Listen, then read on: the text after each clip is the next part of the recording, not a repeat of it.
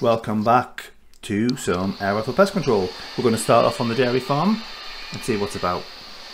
And first rat of the evening, straight between the eyes. Last year was very quiet, but this year seems to be picking up a little bit. I'm seeing a lot more activity now the nights are getting darker and colder. And they're all going the same way as him. You're not going to get much more dead than that, trust me.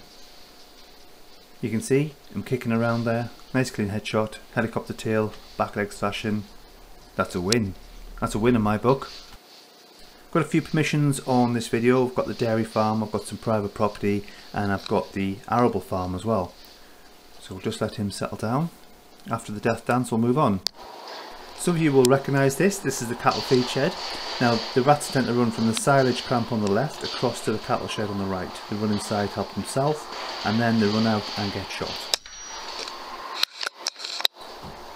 Happy with that? We don't want your sort around here, you ghastly little animal. Go for a wander around the farm, and on my journey I spot a little incy wincy spider crawling around. Got a little mesmerised watching it crawl around. Now this little fella runs from where we've got all the seed and all the grain across straight towards me and stops about 7 yards in front. He sits there and he stares at me through the nettles, thinking he's not going to put his hand in here. Surely not. Nope, but I'll certainly put a pellet in. 7 yards is right on the focal tipping point for the scope, so anything closer than that is just going to blur and I'm not really going to get a shot, to be honest. This is quite a little hotspot actually.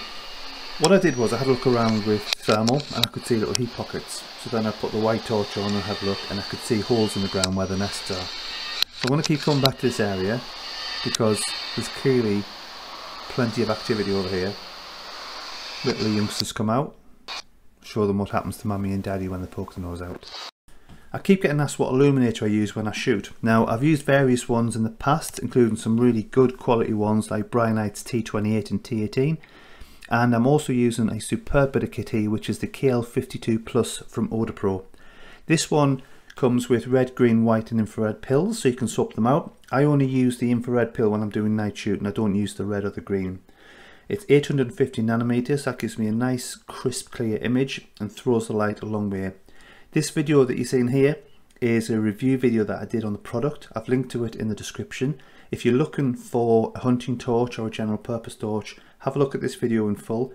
I do some endurance testing on the light itself, explain what the product is, and I also do some distance testing, which you can see here. I basically send a drone 400 or so yards down the beach and I test how far the light can be thrown by these torches. Links in the description, check it out. If you're looking for one, you cannot go wrong with a KL52 Plus. Now, back to the shooting. It all goes quiet, so I get on my feet and go for a wander. Nothing by the little nest area that I thought there would be, but plenty in the barn. That one kindly obliges, punch a hole straight through his head with a JSB and he's down. His buddy sticks his head out after I clean up the area, wondering what's going on. But he ain't sticking around. Probably wise. Probably wise. This is private property. This is a friend of mine. He is the farm manager for one of the permissions and he's got rats in the bottom corner of his garden. There's a nest directly behind there and they keep coming and coming and coming. So go up there every now and then over the winter, bag a few for them, go back, bag a few more, go back, bag a few more. They are endless. Over the autumn when they first start coming out, they're ripping up his vegetable patch, helping themselves to all his berries and his plants. They're generally sort of very healthy animals until I came along. I keep getting a glimpse of them on the thermal, and then when you try to get a bead on them with the infrared, it's really quite difficult because you can't always see them. But this one sitting up on the tree, totally different story. He sits there staring at me, so I punch his brains straight through his brown eye. Okay, let's get back to the dairy farm. There's some more rats to clean up there. This is over by the silage clamp. Just ear hold in with the JSB. What a mess that made. Looked like being dragged through a bush backwards. Over in the main part of the farm, we've got a big barn here, and it's got a lot of machinery in and some spoke grain. He's at his last. His son's sitting there thinking, what's up, Dad? That's what's up. Like father, like son, 2 down, switch them both off with the GSB. There was the third one there, but he wasn't waiting around. He clearly had some other plans. Unlike this chap, right here. Oh, it was a nice easy shot. Straight down. He's not getting back up from that. Can you just come forward a little bit for me? Just a little bit. Thank you. What I see here is a lot of activity around this gate that just won't sit still long enough. However, it's like a bus, isn't it? You don't get one, you get 2 at the same time. Just about to commit to the shot and they both do a runner. One of them, however, sits down and waits just too long. Just too long. You get a GSB straight to his eyeball. I'm having that. Yeah, I'm having that. That was a good shot. His buddy's clearly done a runner, or ran back to tell his mum that he's no longer with us. Whoa! Hello, nosy neighbour. This is what you get.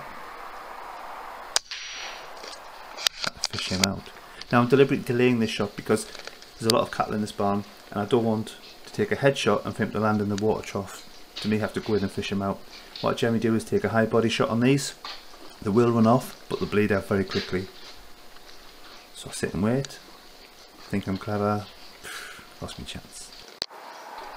Fair. If you're looking for your buddy, mate, he's in a pile by my feet. Come on, come and join him. Back over by the drill. This is where I shot Daddy and his youngster. I had probably 4, 5, 6 maybe from around here. They're feeding off that grain and the seed that's on the ground, but then they disappear into the machinery. And they're an absolute pig to get hold of.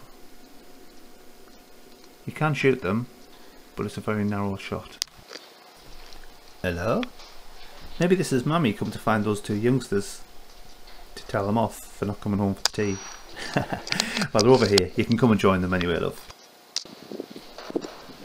Oh, this is what I'm talking about. Look at them. They're climbing through all the little nooks and crannies in the machine. So you've got to be very, very still. Line your shot up and wallop. There's a bit of a ting there, but the pellet went straight through his brain box down the other side. Win! It's a win! Ooh, I bet that hurt. I bet that hurt. Nice bit of thrashing around there. Oh look, here we go. He's come back out. This is what I'm talking about. So he comes across, has a little drink, and high body shot. Those 2 pellets are devastating. He'll bleed out very, very quickly. Not sure. Yeah, not sure what this is, to be honest. I'm not going to shoot that.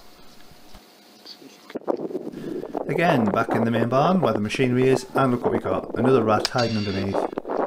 Good solid smack there. High body shot. Kicks out. He's going to get a second one. Pellets are cheap. I want to make sure he goes down and he stays down. Still in the same barn, still the same set of machinery, still the same very annoying filthy rats. They sit there and they look at you. Sometimes it even looks like they're talking to you. Are you talking to me? Well, I'm the only one here. Who the fuck do you think you're talking to? Oh yeah? Huh? Okay. Huh? Oh, he looks somewhat traumatised, doesn't he? His buddy's just been shot in the face. And he's just seen his other friend shot. It got pretty quiet pretty quick from here in. They learn fairly quickly. Once you start spilling a lot of grey matter, they don't want to wait around. So they kind of go to the ground and quieten down a bit.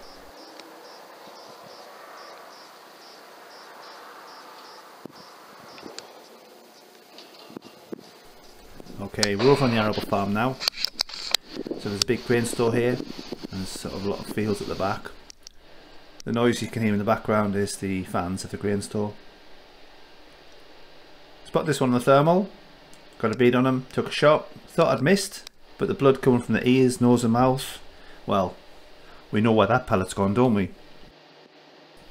The nights are a lot darker, and they certainly are getting colder. And the colder they get, the more rats come in from the fields. They're out there at the moment hoovering up all the spilled grain and the bits of crop, but they're coming in, and they're coming in quite quickly as well.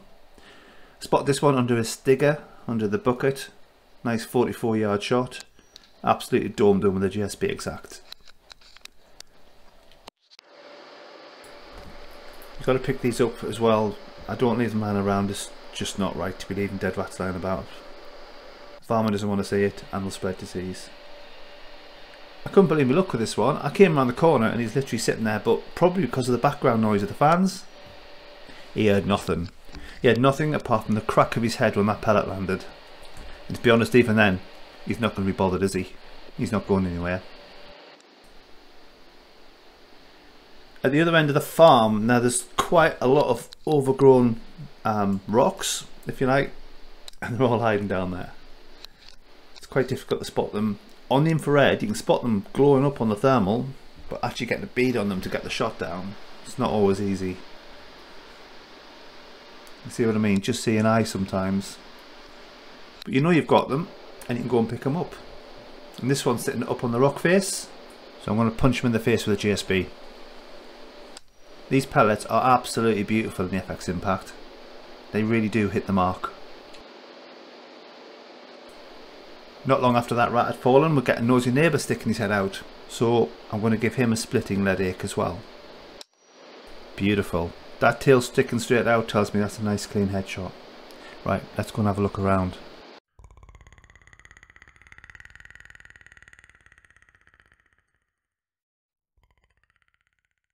Hiding at the top of the hill, help yourself to the spilled grain I've just been talking about. Well, do you know what? Have 13.43 grain and go straight down.